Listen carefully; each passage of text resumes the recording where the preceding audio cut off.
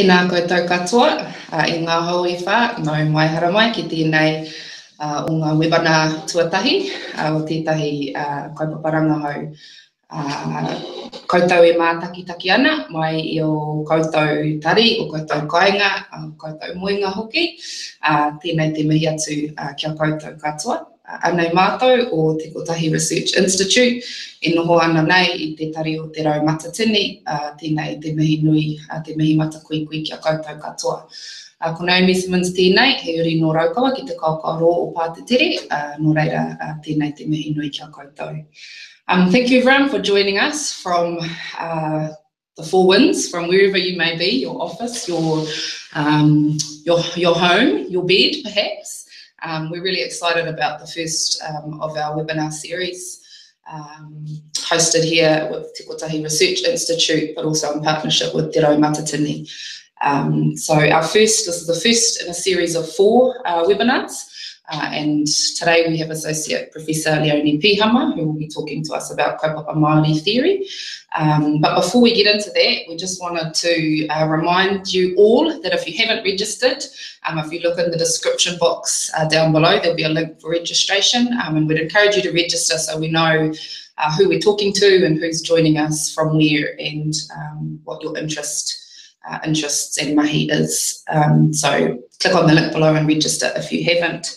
And we also just want to acknowledge our sponsors for this webinar series, Te Rau Matatini, who I've mentioned before, Ako Aotearoa, and the Health Research Council Ngā Pai Fellowship as well. So just a mihi and shout out to them for their support of this webinar kaupapa. And yeah, we're really excited. This is new kind of technology for us, so we're really excited to be here supported with Te Rau Matatini and look forward to our presentation by Associate Professor Leonie Pihama and also the discussion that will follow. So there are opportunities for you to ask questions in the feed, YouTube feed below, and we'll be able to engage with those in some discussion after Leonie's presentation. So thanks everyone for joining in, and I'll hand it over to Associate Professor Leonie Pihama. Kia ora.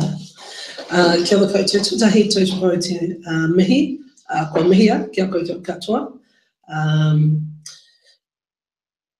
Ko taranaki, ko karioi ngā maunga, ko waitara, ko Waikato ngā awa, ko tiatiawa ko Ngāti Māhanga, ko ngā māhanga tairi o ku iwi, ko Ngāti Rāhiri tōku hapu, tēnei te mihi maioha kia koutou, mai tēnei mokopuna o te maunga titohia, nau mai whakatau mai ki tēnei o ngā wānanga ipurangi nei, tēnā koutou. So yeah, I just want to follow on initially from Naomi's introduction and really acknowledge Naomi for joining Te Kotahi in this first webinar around Kaupapa Māori theory, and just kind of give a little bit of a context as the first webinar to the development of this particular series. So Naomi has talked about those who are hosting and who have sponsored the webinar series generally, and that Te Kotahi is doing this in collaboration with Ngā Pai o Te Māramatanga, and particularly with Mai Te Kupenga. So in terms of the webinar series, but also we have 3 face-to-face wānanga or gatherings that we're doing. We've really worked with Ngā Pai o Te Māramatanga, particularly Tracy and Jacinta Ruru, to provide this series for, particularly for the MAI network, the Māori and Indigenous Doctoral Scholarship, Doctoral Scholars Network, but more broadly than that into the community. So we're really thankful and grateful for those who have joined the webinar today and who will join the 3 that are yet to come. Having said that, it's an interesting process for us to be in a room with cameras and not in a room with you in person. And so I guess as a first kind of opening comment around what Kaupapa Māori is and can be, generally we would do this kanohi ki te kanohi, we would generally do this in a face-to-face way and build relationships in that way. And so having Te Rau Matatini provide this webinar service for us to reach a more expansive network, both in terms of Aotearoa locally and nationally, but also internationally, you know, really has enabled us to kind of have this talk with all of you in ways that we may not have been able to previously. So we really do firstly acknowledge all of you that are tuned in, your mountains, your rivers, your lands, your language, your cultures, your relationships, your activism, your commitment to communities, and the ways in which you all as participants engage in Kaupapa Māori or in Indigenous theory or in radical change theory, whatever that may be in your lives. So we really want to acknowledge that. I also need to just note that I've had the flu for a week, and so you kind of need to bear a little bit with me in terms of the presentation. So why Kaupapa Māori theory? Kaupapa Māori theory is work that many of us have been doing, particularly in the education framework through Kaupapa Māori education, for over 30 years. And so it's really important to acknowledge that Kaupapa Māori theory itself really has grown from an understanding that comes not necessarily from only from a contemporary sense, but has come from understandings of our tupuna, of our ancestors. And that, you know, often doing theory for Māori is seen to be a contradiction in terms, and often for Indigenous people generally, theory is viewed as something that's very disconnected from community that is located within a Western framework, that is an ivory tower activity or obsession or preoccupation for many. And so I think it's really important initially to think about why we would do theory in the first place. Why is theory important to us as Māori people, as Indigenous people, as scholars, as researchers? And, you know, that's really grounded for me in the notion that our tupuna have always had to think and have always thought very deeply and reflectively about our world, have always sought to explain and understand our world and the events happening within our world, and have always been very analytical and in the process of doing that. I think if we look at things like wānanga, the idea of wānanga, and the way in which we reflect on particular issues, the way in which we reflect very deeply on particular concepts or ideas or activities or our world around us, then we see that our tupuna have been theorising the world for many, many, many generations. So the action of theorising and the idea of theory is not, in my view, something that is owned or only in the domain of the Western Academy. And so if we think about theory as a way of explaining and understanding our world, analysing our world from our place, from our space, from our land, from where we're from, then it becomes a clearer way of thinking about what Kaupapa Māori theory might be. So one of the things is really, if we think around, and we would normally do this as a kind of activity in terms of a workshop place, but I really want you to think about this and maybe write it down as an activity to do. If we thought about what was the first thing that your ancestors theorised, what was an event, or what was a way of being, or what was a concept that you can think about would have been a process that your ancestors would have theorised about the world. So if we take, for example, in the separation of Rangi and Papa, so in the separation of Earth Mother and Sky Father, and then prior to that separation, the first slither of light that those children, that those between Rangi and Papa, those deities, those atua, that when they first saw us, that first shard of light coming through, and they knew that there was another way of being that was different to how they lived.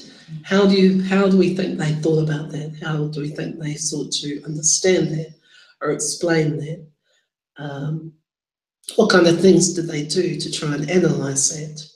Those kind of activities that require a theorising or an explanation of a world or of a place or of an activity or of an event.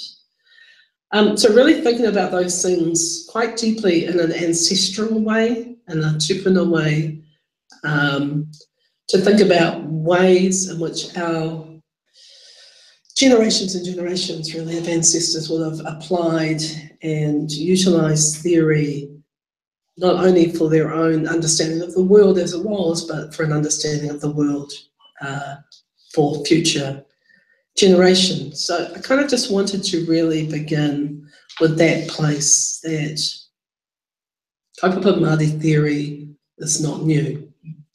It is not only of the contemporary or modern time, but it's very grounded in those ancestral understandings. It's very grounded in a deep reflection of concepts and language and culture.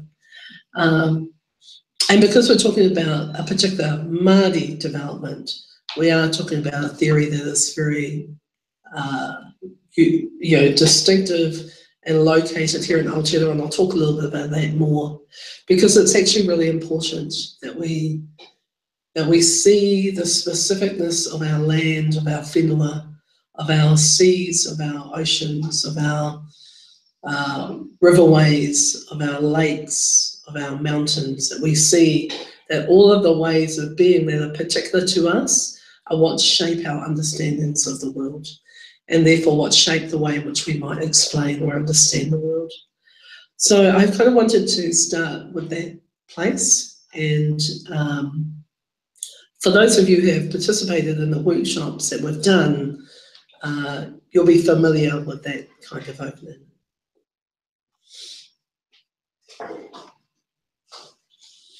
So I want to move to a slide around the need to design tools. So this is from Kathy Irwin, and for those of you who are aware of Kathy Irwin's work in Māori education for many, many years, Kathy very early on in the 90s began to push some boundaries alongside the likes of Linda Smith and Graham Smith around the need for us to define our own tools within the academy as scholars, as Indigenous scholars. And one of the things that she was very articulate and expressive in was the fact that we can develop these tools ourselves. We don't need to continue to use the tools of others as a way of understanding our world or coming to terms with the kinds of issues that we're coming to terms with. And so this particular slide really, for me, is around our assertion of our own sovereignty, our assertion of our ability to be self-determining, that the real power in terms of the tools lies with those that develop the tools. And this has a similar kind of resonance to Audre Lorde's positioning around the master's tools will never dismantle the master's house. So, it's around moving from a reliance of the master's tools in our context to the development of our own tools, to the development of ways of being and theory where we come to explain and analyse and understand our context from our own place. And that really is essential. That particular slide from Kathy and developing the tools is really central, I think, to understanding the importance of maintaining both the Kaupapa Māori analysis as we have, but also developing and evolving a range of Indigenous theoretical frameworks that are more conducive to the kind of work that we want to do as Indigenous peoples across the world and here in Aotearoa as Māori. It also aligns to the kind of assertion that developed in the publication around Native Studies and Theory by Audra Simpson and Andrea Smith, which really articulated quite strongly the need to develop theories, Indigenous theories that would align to a very political grounding within Native studies. And so I think, although Kaupapa Māori theory has developed primarily out of an educational context, it now, over the 30-year period, has been picked up across a range of disciplines and has been evolved and developed in ways that are conducive to particular disciplinary issues and contexts and concepts. And so I think that in line with a broader Indigenous move around the development of theory, Kaupapa Māori theory now 30 years on is really aligning to that broader Indigenous theoretical development. One of the things that I know that we do have and that we have had in a Kaupapa Māori theory development from the very beginning is the notion of being very grounded in being Māori. So I want to move to a range of slides which align more to my own identity as a Māori woman. So no Taranaki Ahau, so this is Taranaki, this is the mountain to which I link directly. And in developing any form of Indigenous theoretical framework, in my view, we need to be very strongly grounded in our own identity and in who we are and where we come from. Because if we're arguing that our frameworks come from our place, come from our whenua, are grounded in our own land, are connected to who we are and our identity, then actually we as scholars and researchers and people need to be deeply connected also to those places and to those communities. That's what changes this kind of theoretical development from the ivory tower kind of obsession in the academy, where theory is constructed as being almost antithetical, but definitely separated or dislocated from community. So in order to, in my view, to really articulate a strong Kaupapa Māori theoretical framework in terms of developing that work, we need to be very grounded in who we are. What I'm talking about here, it's not necessarily about those people who may seek to utilize the framework for understanding. I'm talking about those of us who are working to develop and articulate and control the definitions and the meanings of what Kaupapa Māori is. If we are the ones that are seeking to develop our own theoretical frameworks, then in my view, to do that, to maintain a sense of rangatiratanga, a sense of Māori control, we have to be very grounded in who we are. So that means ensuring that we ourselves work to connect ourselves to our own people and within our own communities. So this is the Waikato River, this slide, and it is where I was born and raised, and I am deeply committed to this particular part of Aotearoa. Excuse me. And the history of this particular area in terms of the confiscation through the Crown in the 1800s continues to be a major issue for that community, for the Waitara community. So as an academic working in Kaupapa Māori theory, it's really important to be connected for me to where I'm from. And this particular river and this particular area of confiscated land excuse me, deeply embeds the way in which I understand the relationship between the Crown and Māori. So this slide is the Waitara Beach. So this is where I was born and raised, by the moana. And it provides a strong grounding in terms of, excuse me, in terms of how I see things such as water rights, in terms of how I see the connectedness to Tangaroa, to Hinemona, to our land, to our coast.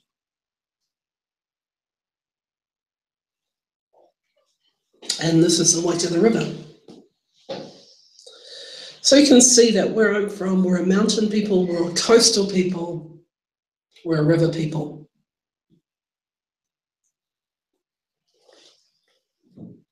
And that's really significant for me in terms of how I see myself in relation to the hapu and the iwi of this particular part of Aotearoa. Excuse me. This is Tikanga Rangahau at Orway, at Manukorihi. And as a whare, this whare has been a particular house of manaki for many within Aotearoa. It's a whare that was built through a relationship with other iwi, in terms of its ability to be a carved house in the Taranaki region. It's a whare that has had many activist gatherings. It's a whare that has held many of the discussions that are relative to the land that has been taken within the Taranaki region. And like many whare, it holds stories of our people and the histories of our people.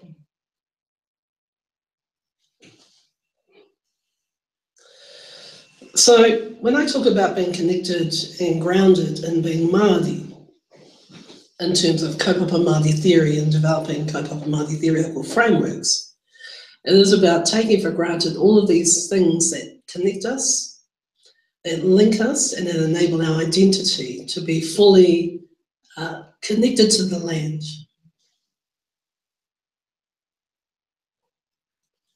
So this particular slide, excuse me,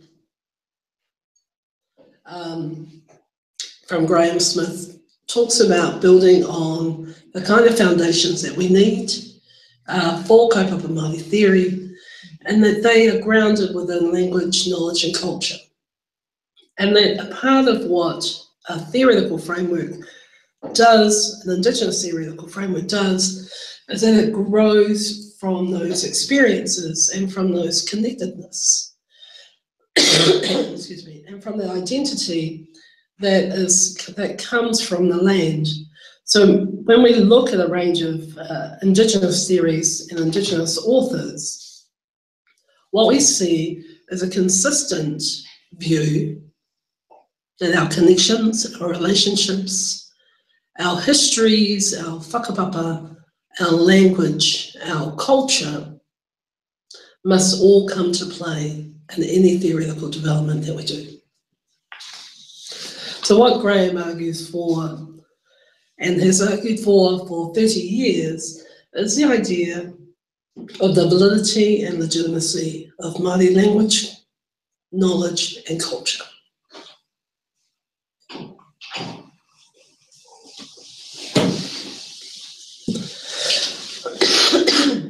So the foundation of Kaupapa Māori is very much grounded in being on Papatūānuku. It's very much grounded in being here in Aotearoa as a distinctive framework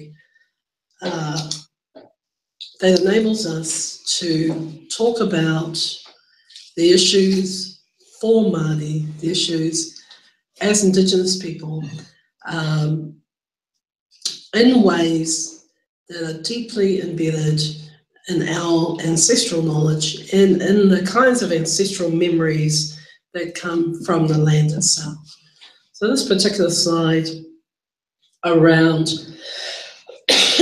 foundations is talking about really that Kaupapa Māori theory is deeply embedded in this land. It is deeply entrenched as a part of who we are as Māori through Papatūānuku. So when we talk about Papatūānuku as the earth, as Earth Mother, we're talking about a particular part of the world We're talking about a particular cultural relationship with this world.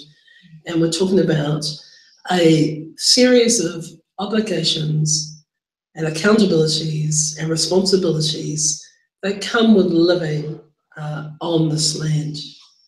And that resonates across a whole range of Indigenous sites. This is not necessarily something that is only to do with being Māori, but when we're talking specifically to a Kaupapa Māori theory framework, we're talking particularly, excuse me, particularly about the relationship that we have with Papa Tūnuku, and that we have a history and a whakapapa relationship, an ancestral relationship that requires us to think in particular ways when we're talking about our own land.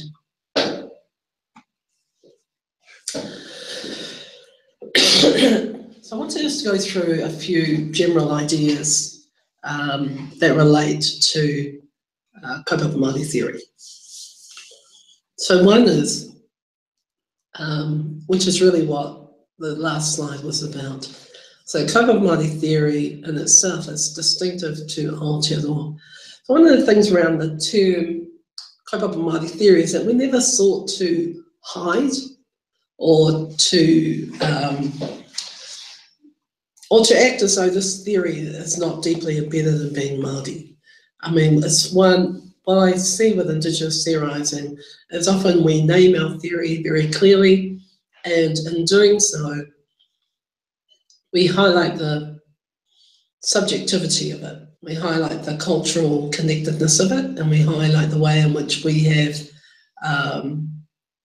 created theoretical frameworks that are distinctively bound by our cultural ways of being. So what that does is it does call into question a whole range of other theories that hide their cultural underpinnings. So most Western theory will hide its cultural underpinnings. So when we hear of feminist theory, we don't often hear feminists say, I'm doing white feminist theory, or I'm doing, you will hear a radical feminist theory, but we still don't hear a cultural framework from which it's grounded.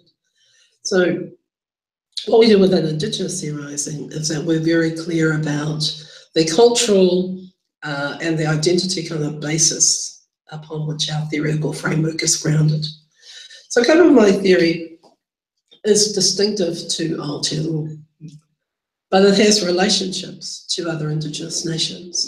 And so when we're thinking about the relationship of Kaupapa Māori theory and the work we do here in Aotearoa in relation to other Indigenous nations, we're doing it in the same way that we think about our whanaungatanga or our general relationship to those nations.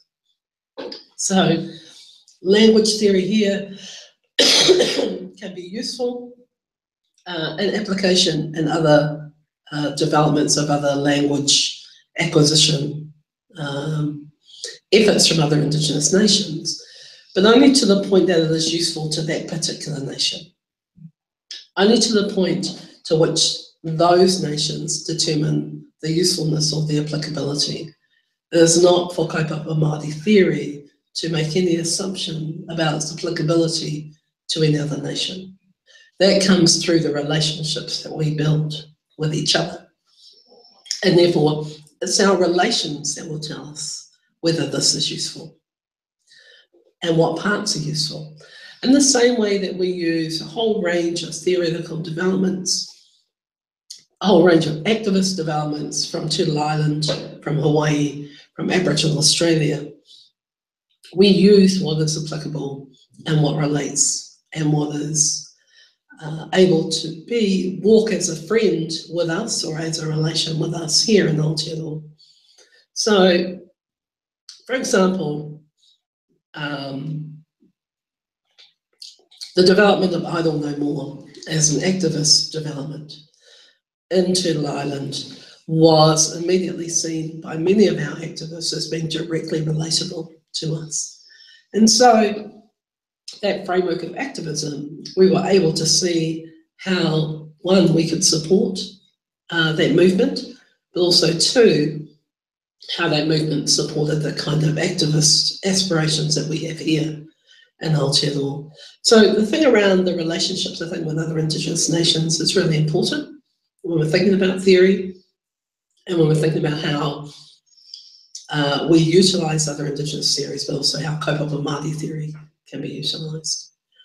Developed from a foundation of tikanga reo and mātauranga Māori. So in many contexts, we take that for granted. But I think one of the things around how we think about Kaupapa Māori theory in particular around te reo is that we have a need to have a commitment to an understanding of te reo Māori.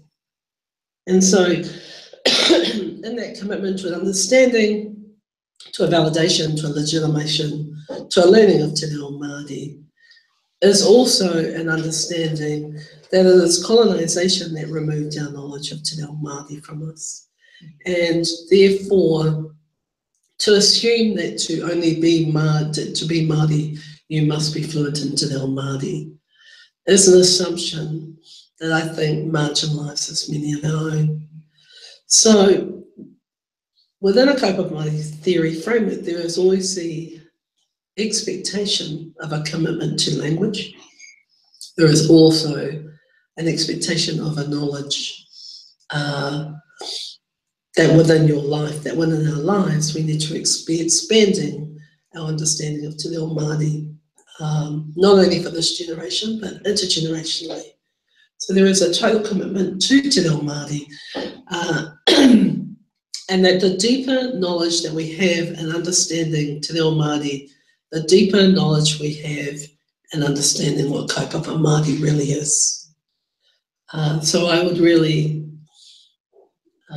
advocate strongly for all of us to be enhancing our commitment to te reo Māori in particular, and through te reo advancing and progressing more of our knowledge around tikanga Māori and mātauranga Māori.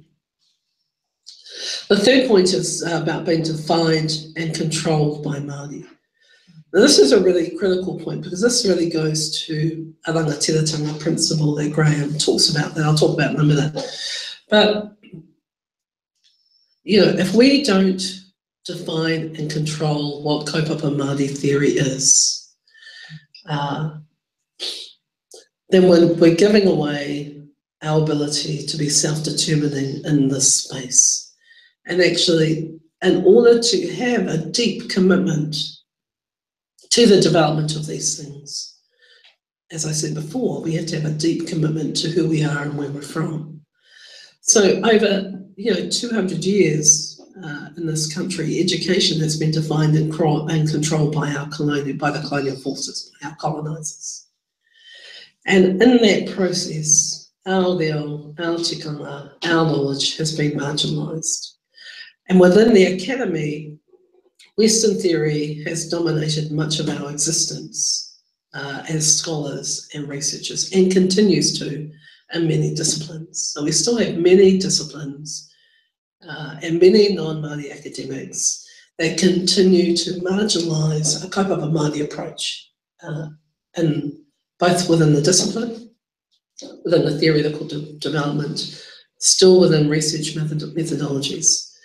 So for many of our people and Indigenous nations generally, the articulation and the fighting or struggle for Indigenous theory continues within our own context. And we still hear many stories from Indigenous scholars, from Māori scholars, from Māori students, scholars, researchers, that when they speak to a Kaupapa Māori theory, they continue to be marginalised in their discipline, or in their department, or in their faculty.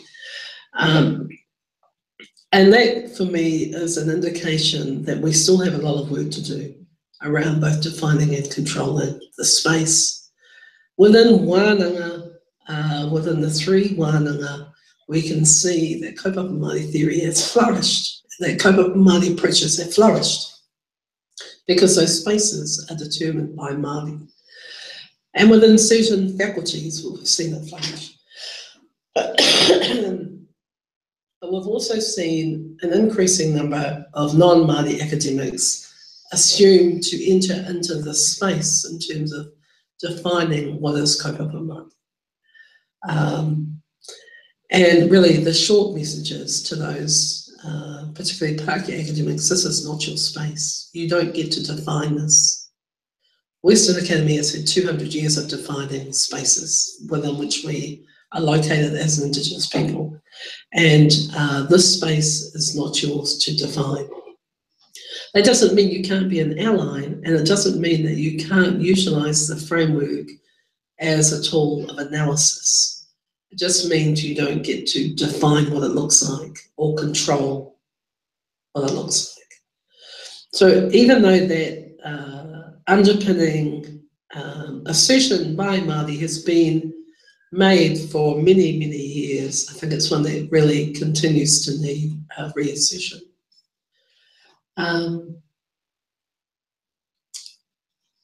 I talked a little bit earlier about kaupapa Māori being organic, being of papa tuanuku, being something that grows from the place and the space within which we're located, and that also, comes from the notion of the Gramscian notion of an organic intellectual, that the strongest intellect and the strongest theoretical frameworks and analysis grows from within communities, and that we as scholars are a part of our communities. And so there are a range of organic contexts for kaupapa Māori theory, in particular in the early development through the activism of the 70s, Ngāta Matoa, Te Reo Māori Society, the various occupations that were very organic and developed within communities, but also within the Māori education initiatives like Kohanga Reo, like Kaupapa Māori, Wharikura, Wānanga, and then into other spaces as each of the different sectors began to develop their own approaches. So the organic nature is critical, because without an organic nature, it won't be transformative. So Bell Hooks talks about theory as liberatory, and in talking about that, one of the things that she very clearly states is that theory is only liberatory if you make it, or you intend, or you require it to be that. And so it's the same with kaupapa Māori theory. Kaupapa Māori theory will be transformative as long as we require it to be, as long as it is an intention that we have, as long as we expect it to be political in nature. And it'll come up in the points by Graham in a moment around rangatiratanga, but the transformative nature of kaupapa Māori is embedded in the rangatiratanga principle, and the principle of Māori sovereignty, and the principle of being self-determining as a people, but also an understanding that the context that we're currently in, and that many of our people find ourselves in terms of poverty, in terms of homelessness, in terms of the ongoing struggle for the return of our land, in terms of the theft of our waters and for sale offshore. There is just an ongoing issue. There are ongoing issues of colonialism that we continue every day to face. And so any and all kaupapa Māori theory must have an intention of being transformative. In terms of talking about kaupapa Māori theory as multiple, something that is really aligns to the notion that the framework that we talk about, that I'm going to talk about today, the overarching umbrella, is exactly that. It's an overarching theoretical framework, but it's not the only kaupapa Māori theory. And we've been saying this for a very long time. The way and the principles that Graham Smith in particular has identified provides us a touchstone for an overarching theoretical framework, but it's not the only kaupapa Māori theory. And so we need to be developing a whole range of theories that align to the kind of work that we're doing, that are grounded in the fundamental principles that we're going to talk about today, but are not limited or restricted in terms of their applicability or in terms of the specifics of new theory. So when we talk about being multiple, it's multiple in the same way that we have many iwi, that we have many tribal nations, and within the iwi we have many hapu. So we have many ways of being within Aotearoa now that are not only about being Māori, but they are about being from Taranaki, they are about being from Waikato, they are about being from Kahungunu, they are about being all of these places. And so if we have these many ways of identifying with our own whenua, with our own place, then it makes sense that we would have many ways of talking about what Kaupapa Māori theory might look like, or creating different forms of theory that we can utilise from our own place. And that's really important in the notion that, more recently I've heard more people say things like, it doesn't change, it's still the same as it was 30 years ago. And I think that in that space is an assumption that there's only one theory that has to keep changing, rather than we need to be growing these other thousands of theoretical frameworks that we have that are connected to our place, that are connected to our hapu, that are connected to our iwi. Because Marxist theory is 200 years old. I don't hear people saying we need to rewrite it now and make it different. Well, what I hear is a whole range of different articulations of it and new theoretical frameworks. So you'll have more Indigenous takes on Marx, you'll have more feminist takes on Marx. And that's just one example, not advocating a Marxist theory. I'm just saying that's an example of a theory that's been around for a long time. I'm not sure how much strong articulation we've had in Te Ao Māori, but it's definitely something, when we look at colonisation, that's applicable to the way in which capitalism came here. But I think this whole kind of view that the whole view that theory just changes over time, I think is a flawed one. I think the view is that we need to be reassessing and reflecting and recreating a whole range of theoretical frameworks. If the West can have 50,000 theoretical frameworks, why do we think we have to have one? It just doesn't make any sense to me. So, my thing, really strongly advocate for us to think deeply about where we're from, our own hapu context, our own language context, and thinking about developing those theoretical frameworks that resonate with where we're from and where people are located in our own distinctive Indigenous, understanding of where we're from. The next point is that both being structural and cultural, this comes up in Graham's principles anyway, so I'll just quickly jump on that, past that one. But just to say that Kaupapa Māori theory expects both things to happen, to be both a strong cultural analysis, but also a structural analysis.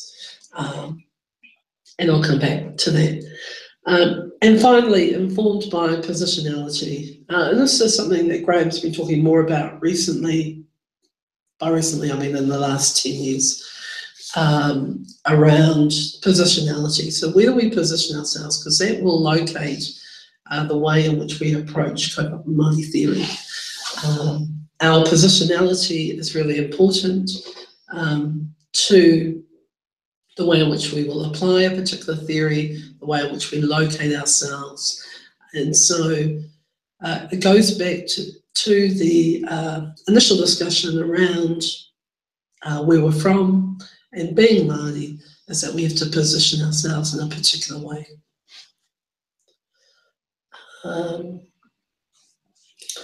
So in terms of those particular discussions and points, Graham has more recently published the book of readings, the Kaupapa Māori book of readings, which is available, I understand, on the wherever the link is to this webinar. There should be a connect, some way of connecting to the reader. But within that, Graham really just revisits the 6 earlier principles around, Kaupapa Māori being a Māori-defined and organically developed intervention strategy that is transformative.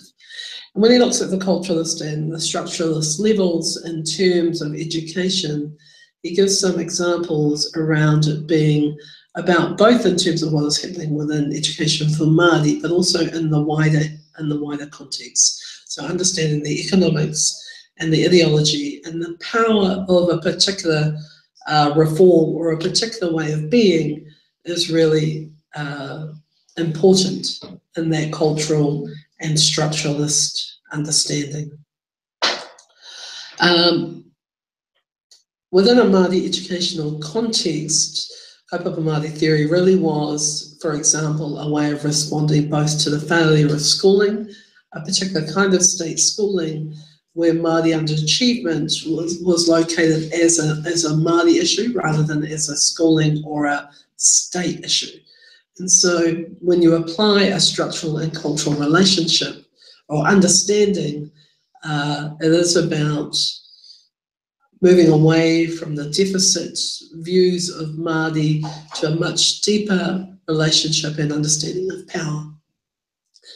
So I was saying a little bit earlier around, being self-determining in the relationship of rangatiratanga, and this is what this particular point is about. It's about moving the discourse from a very colonial serving deficit frame around what is wrong with our people to a framework that is about the power relationships inherent structurally, the way in which they are embedded within systems, in this particular context within schooling, and how that serves a dominant group.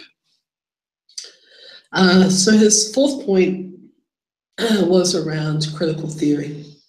And I want to talk a little bit about the relationship to critical theory.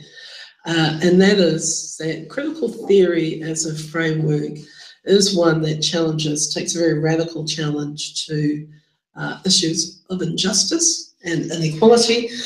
And that the connection of that with Kaupapa Māori theory is really important because critical theory seeks to be transforming of unequal power relationships. So Kaupapa Māori, through rangatiratanga, or an expression of our ability and our sovereignty as Indigenous nations, connects with that critique of injustice. But I do want to make it very clear that Kaupapa Māori is not grounded on critical theory. Kaupapa Māori and critical theory align in that seeking of dealing to inequality and injustice and transforming the way in which colonialism operates. However, Kaupapa Māori theory is grounded in being Māori and in having Māori approaches to things.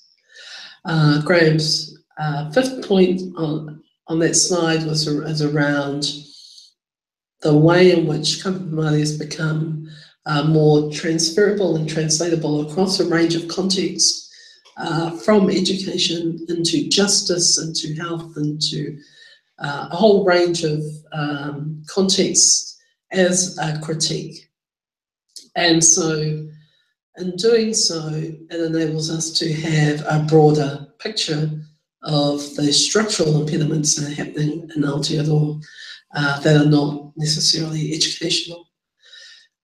So, and just want to jump to his final point in that particular article, which is the need to critique, the need to actively critique in a way where Kaupapa Māori is a contributor to resistance, contributes to transformation, and is a part of what Graham would talk about as praxis. So the theory and practice and reflection relationship is important and is what will, I think, enable us to develop a range of other theoretical frameworks from this particular,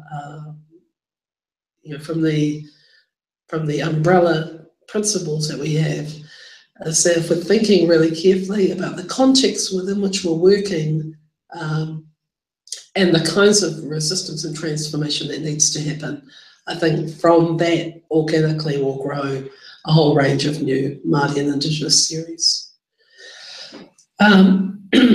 So in his framework, initially from the 80s, so out of education, Graham talked about 6 principles. Many people are very familiar with these. In terms of Te Rōranga Tiratanga, that is, he would talk about collective autonomy principle, but it aligns to sovereignty. It is about our assertion of being sovereign as Māori, as Indigenous people. Taonga tuku iho in terms of cultural aspirations, and when we look at taonga tuku iho, that really embodies language, culture, ways of being, ancestral practices, protocols, ceremonies, all of those things that have been handed down to us from our tupuna. So you can see these are very broad principles that enable us to operate and to work a whole range of ways of thinking and being Māori into the kind of theoretical analysis that we need to have. Ako, in terms of culturally preferred pedagogy, the ways in which learning and teaching happens, the ways in which intergenerational learning and teaching happens is really critical, and in the context from which these principles were developed in Māori education, that really shows the ways in which we need to think about how we want to pass on knowledge to the next generations. Ka piki ake ngā raru I te kāinga, something Graham talked about as a mediation of socio-economic factors. I think this has probably really come to the fore, particularly in these past 20 years in terms of issues of poverty and issues of homelessness.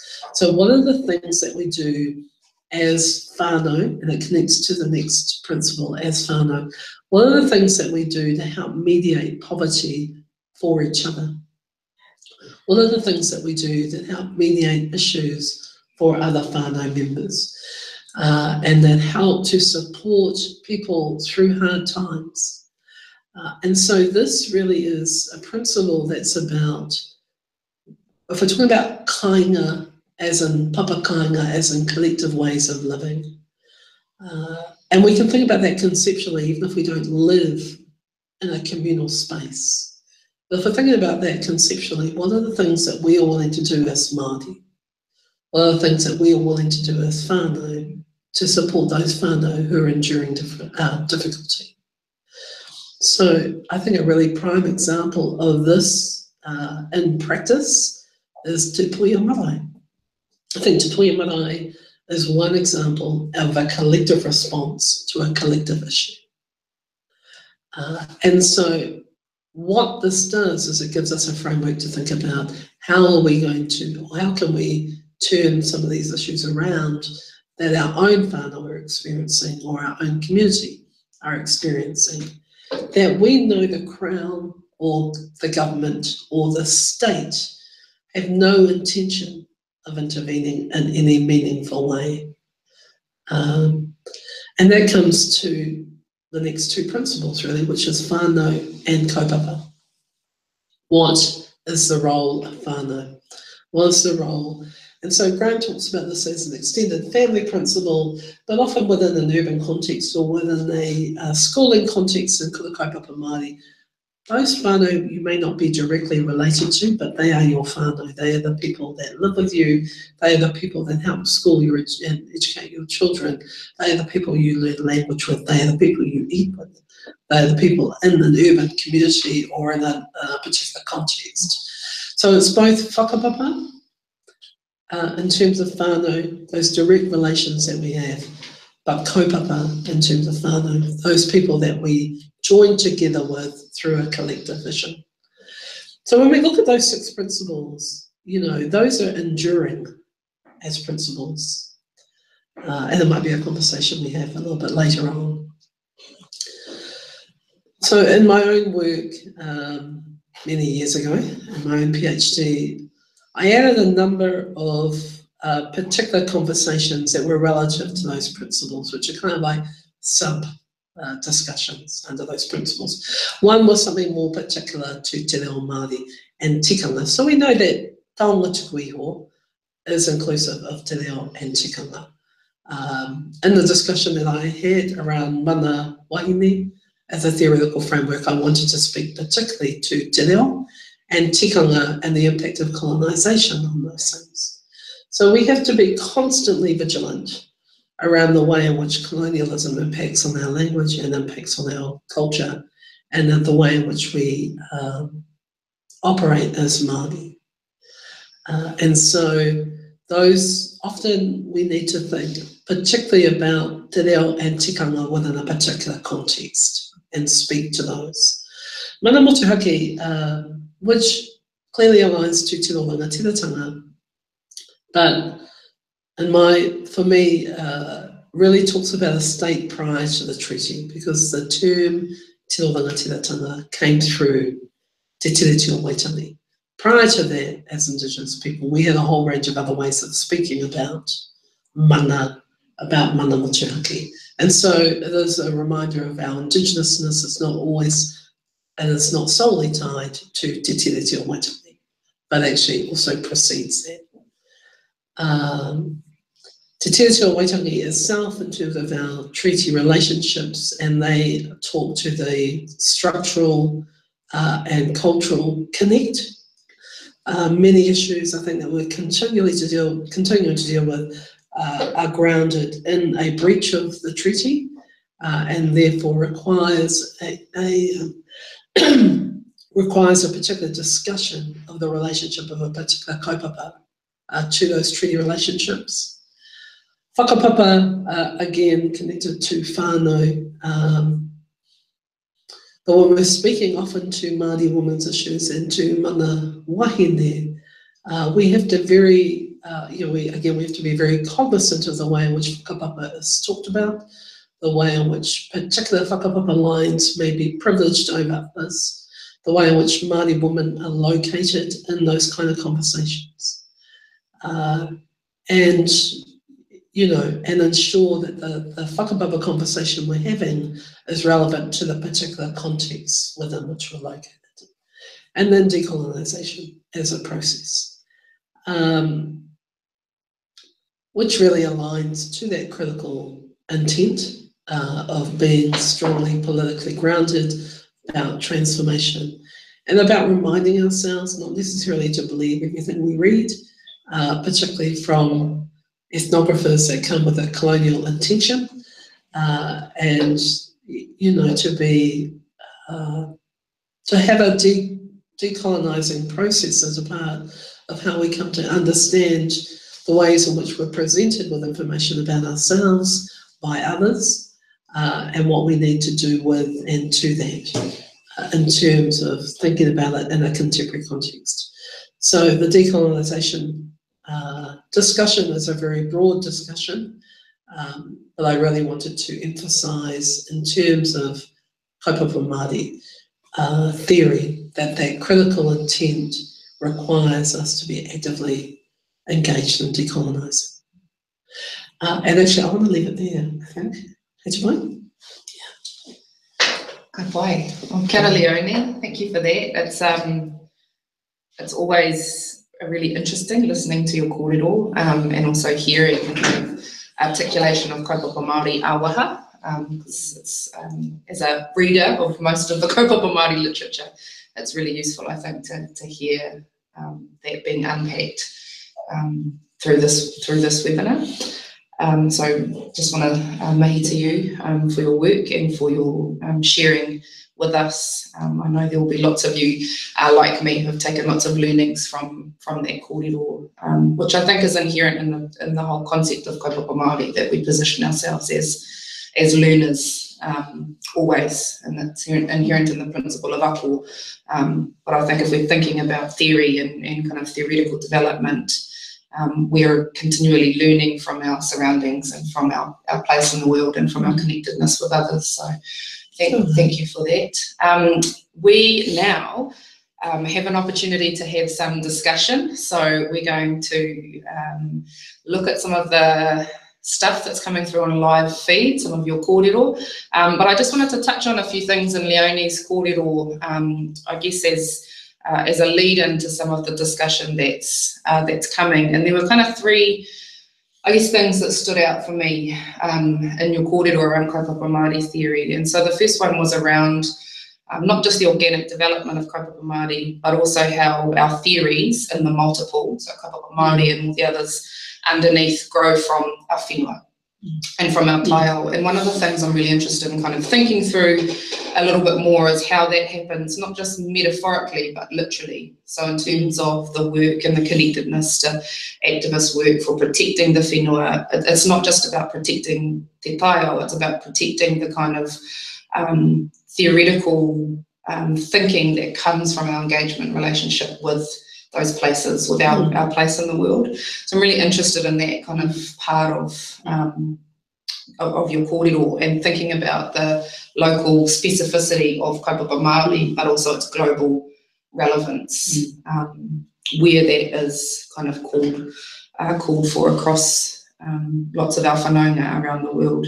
The other part of your kōrero I'm really interested in is this notion of kind of critical thinking and critique and kind of unpacking and using decolonisation to uncover these assumptions of power. I know in a lot of my classes, a lot of students struggle with this idea of kind of critical writing and critical reflection and analysis in terms of trying to think about where that sits in a kind of Kaupapa Māori space. And so my thinking around that is, you know, it's not just critique or critical thinking for critical thinking's sake, but it's very much tied to all those principles that you shared, yours and Graham's as well. And it's tied to that looking at power and interventions in terms of transformation. So really interested in kind of engaging with that in terms of those decolonial critiques and critical analysis as well. And then I think one of the kind of really key things in your kōrero and in Kaupapa Māori is that connectedness across a whole range of different spaces. So that connectedness, and I think, stands out really strongly between activism, research, between what's happening in our communities, between the the kind of political level, but that connectedness between us here in Aotearoa, between hapu, iwi, but also beyond our shores, and how we connect to others using Kaupapa Māori or within a kind of Kaupapa Māori framework. So that's kind of just a few of my reflections, but I think it's time now that we engage with our audience from afar. So we've got lots of mihi coming through from around the world. So kia ora everybody, thank you for that. Just trying to see whether there are any pātai.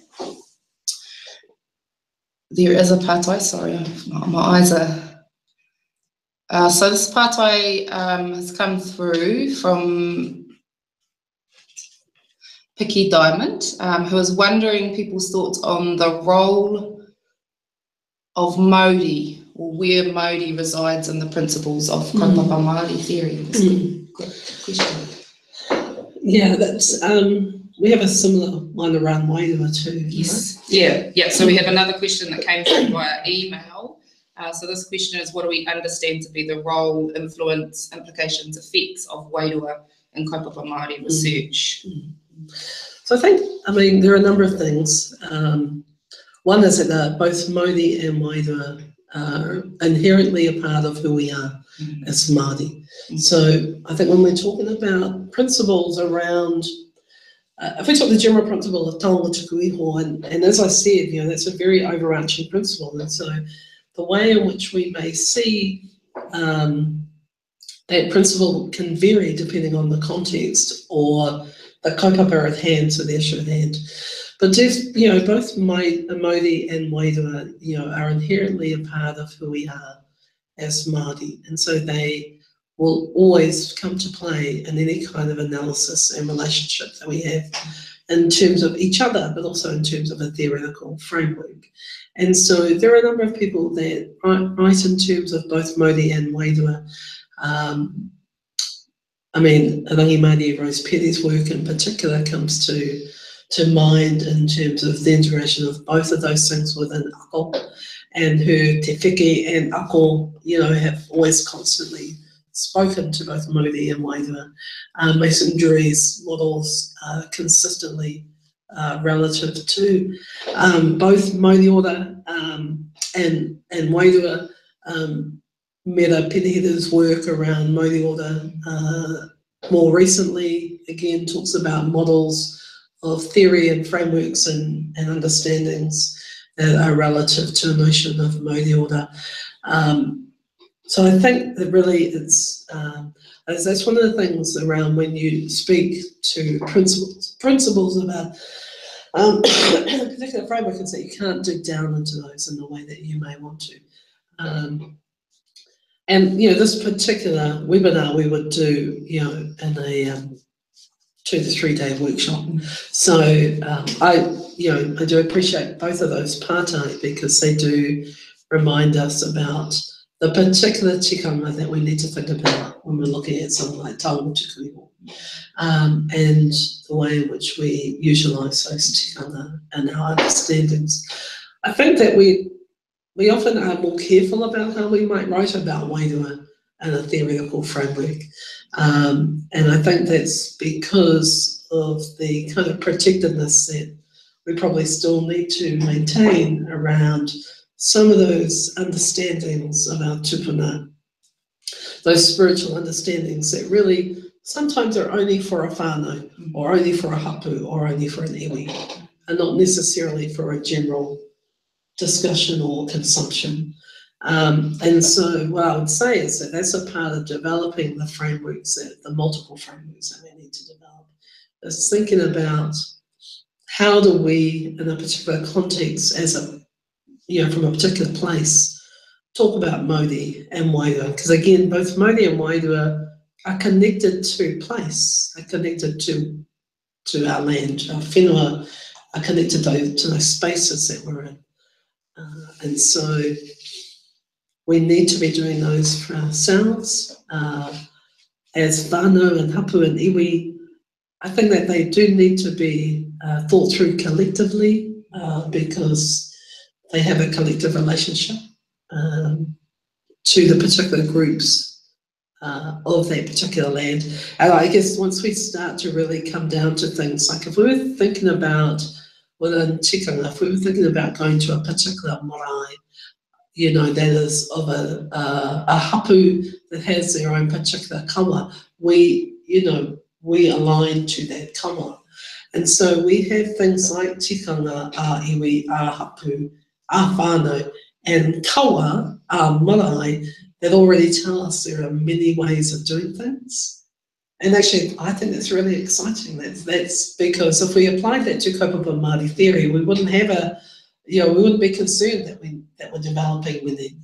Every whānau has its own theory, every marae has its own theory, every hapu has many theories, every awa has its own awa theories. And that's not even to count the many ways in which they connect with other awa. So we have theories of relationships in terms of where our awa might join or meet, or the source from which they may come, from where your mountain might have travelled from in its original source. You still have a relationship to that place. So, it's kind of, we can go off on many tangents. This is what I love about Kaupapa Māori theory now. I think too the role of, when I think about Wairua and Māori and what you've said is for me, one of the most powerful parts of being Māori are those things, those intangible things that, again, don't always translate in an academic context when we're talking about that, but Kaupapa Māori has created the space in terms of theoretical space and academic context for us to actually have these conversations and understand the implications. Yeah. But I also remember reading, I think Linda Smith had written about, that it's those intangible, the wairua, that often can be a really strong form of resistance against what I think she called the spiritually impoverished Western theories. These Western theories that really detach themselves from any sense of of the intangible and actually tried to actively kind of bleed that out of their theoretical frameworks by considering these kind of neutral, objective kind of instances. And I think that's where in your kōrero, your discussion around the role of Kaupapa Māori in actually explicitly claiming our kind of cultural underpinnings, rather than assuming, as many, if not all, Western theories do, this kind of normalisation and therefore invisibilisation of their power and their control. And that really stands out for me in Kaupapa Māori, is that, a lot of it, in a sense, is calling out those, in terms of the critique and kind of critical theory, is calling out the normalisation and invisibilisation of those other cultural underpinnings as the norm, and as insidious normalisation in many cases. Well, I think that the academy itself, the whole notion of a Western academy, is spiritually impoverished. I find quite enjoyable to some degree, because I think that's a good description of what happens when you, and I think through that kind of enlightenment process of the West and its theory, really worked hard to separate itself from anything that was to do with spiritual weight or anything that could not be kind of reduced to some kind of formulaic way of measuring itself, which is what the whole notion of objectivity comes out of. And this obsession with objectivity and, that theory must be objective and that research must be objective and that we have no subjectivity in our space. And I think that is a part of a separation of the spirit as well. And of Māori, which is, that deep essence of who we are, that part of what makes us, living. And so it's not just a human notion of Māori, it's something that exists in all things. So, I do think that the way in which universities, and I want to talk specifically to Western universities because the Indigenous components of such as wānanga and other Indigenous developments in the kind of tertiary sector, don't do this, but the Western universities' assumption that it can remove spirit or spiritual discussions is really grounded in that reductionist view, that kind of positivist view of theory. And so, we don't have to abide by that. We don't have to abide by that, even in the university system, even in the Western disciplinary system. The whole way in which disciplines have been created and theory has emerged from particular disciplines is really make-believe in itself. It's been constructed to merely, reproduce the same ways in which Western thinking has compartmentalized everything, separate from each other and not in relationship, not connected to each other. And what Kaupapa Māori theory has always done is said very clearly, we are Māori, and this comes from a Māori place. We are about kaupapa, so we are about collective vision. We are about collective ways of approaching how we think about the world, the notion of ka'u ki te papa, so ka'u to hold firm and papa in relation to foundation, and the concept of kaupapa itself makes it foundational, and that its foundation is this place, is Aotearoa. So everything about Kaupapa Māori theory is about asserting our Indigenousness, it's about asserting our sovereignty, it's about being self-determining, it's about our connectedness. And we see Indigenous people across the world doing this in their work. And we have much more to draw on in terms of developing those relationships with other Indigenous theories and theorists, people that are using their language and culture and protocols and ceremony as a basis for thinking about the world and understanding and critiquing colonialism. So, we've got a lot of work to do in terms of the developing of those theories. And which leads in, Leonie, too. We've got another partai which leads very nicely into that into that pātai. So Jenny Lee Morgan, tēnā koe, e te tuakana, has a pātai. What do you think is the greatest challenge to the development of Kaupapa Māori in our current context? So if we're thinking moving into the future and now, what? Well, I think there are a number of challenges that are equally great. I think one is a continued Western obsession with its own dominance. So I think that within the academy we continue to be struggling with disciplines that deny Indigenous knowledge, that deny language, that deny culture, that deny the fact that they're built on our land. And many are built on stolen land in terms of universities here in Aotearoa. So I think that there is that. It's I think we have this kind of assumption amongst many people who are working in Kaupapa Māori that, we're very, it's very accepted in terms of Aotearoa. But actually my experience in the past 30 years is that we are still continually having to fight and struggle to ensure that Kaupapa Māori generally, Kaupapa Māori theory in the academic scholarly sense holds the space that we've created. So I think that's one challenge, and it's always going to be a challenge, because the reality is, why would colonisers want to enable Indigenous theory? It doesn't benefit them.